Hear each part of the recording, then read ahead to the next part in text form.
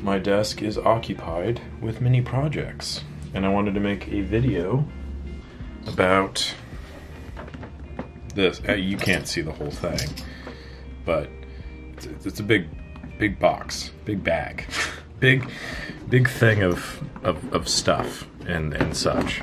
So let's talk about it very briefly because it is mine now, which is unfortunate.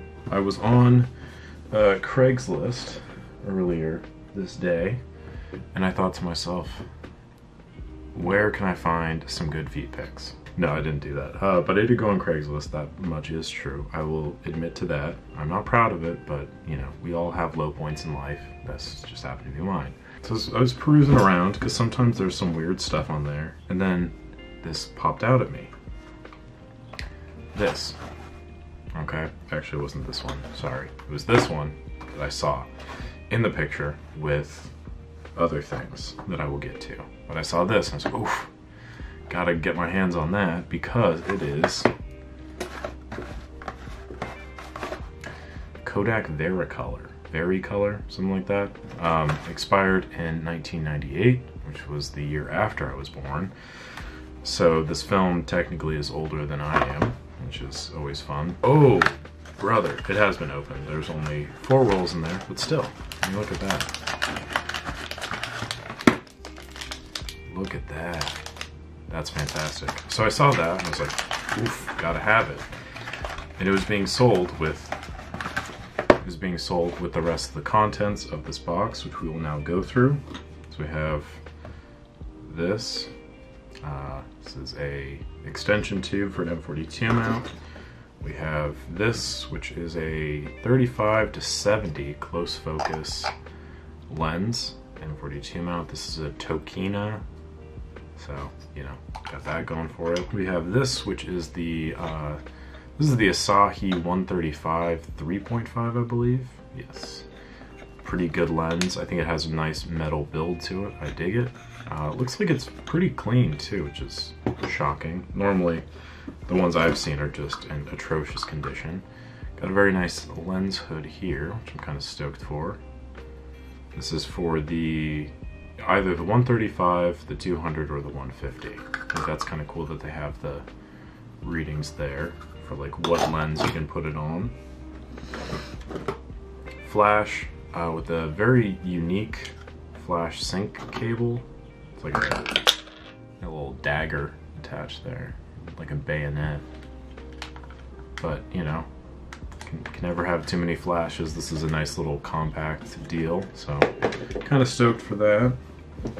I got some lens cases. I got like 3 of these. This was the nicest one by far. It has this nice red velvet interior. Because I have so many and they just take up room, I'm not going to put them all up, but they are here. And then I got these 2 lenses, which is a Pentax 50-1.8, I believe. Yeah, so that's pretty nice. M42 mount as well. And this, the beauty, 55mm Super Takumar 1.8. I've not looked at the lens, but it looks like it's in pretty good quality. The overall build looks pretty nice, and it has the nice lens cap there. Wow, so you just got a bunch of lenses and film and lens carriers. That's neat. I got more film too, more 35mm film. This stuff, not gonna lie, looks pretty scuffed. So, I'm not holding my hope out on this film at all. But the Walgreens film, I think that's rebranded something else. I'll look into that and maybe make a separate video. But I also got this. Look at this beauty. I mean, it's not beauty yet. It definitely needs some help. It needs some love and assistance. Got some scuffing. Got some corrosion, weird buildup oddities. There's a little bit of a lag on the mirror. You can see that there. So the whole thing just kind of needs to be cleaned, but it does have this, which is the detachable cold shoe, which is fantastic. Spotmatic, this is just the SP. So it has all the different shutter speeds and a much more simple, easy to work on light meter, which is going to be good because I'm going to go off on a limb and say that it doesn't work. And then here's the real big ticket item. Well, also I got the full case in carrier, which I think is just a steal. Boom. Another box, but this one is 220. It's basically just 120 doubled. So you can get 20 shots on a 6x7.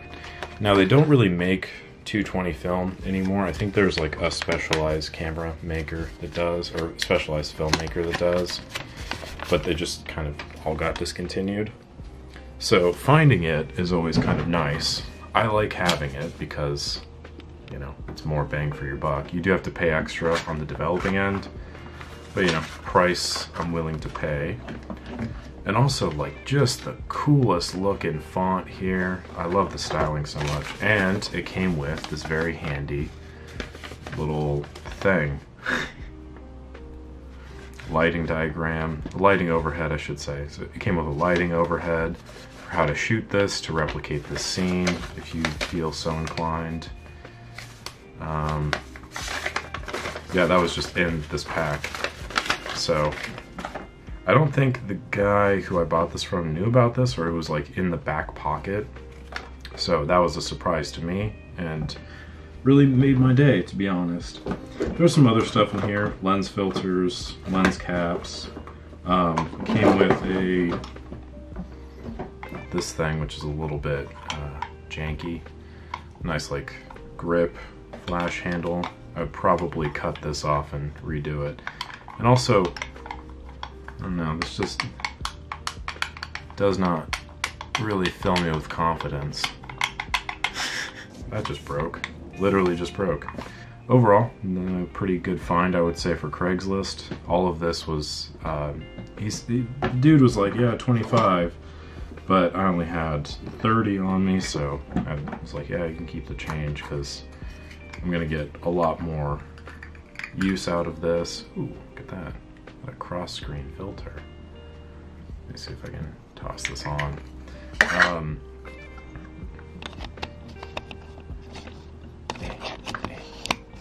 Righty tighty, lefty loosey, come on. That was it. Those were the finds for the day.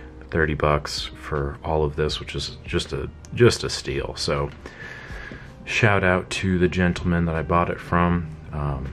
Thank you for letting me buy your things. Super cool, dude. Very thankful for that. And yeah, I think I'm gonna experiment with this one a little bit to see if I can modify the light meter system at least a little bit, because as it stands now, it uses that wine cell 1.35 volt battery that sucks. Appreciate you watching. Like the video if you enjoyed it. Subscribe to the channel for more content. I got a lot of stuff coming out soon. Catch you on the next one.